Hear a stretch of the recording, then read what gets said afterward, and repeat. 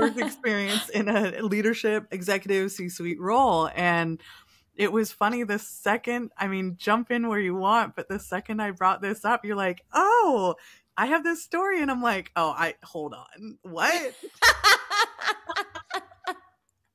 I was like, I don't blame them for thinking that. And she's like, huh. And of course, Claire shared her opinions. So, and now we're here. So please, Heather, I would love it if you would, give your takes, kind of let me know. Because again, I've had my years, I've had my time in executive, but from somebody who spent a lot of it, what do you got?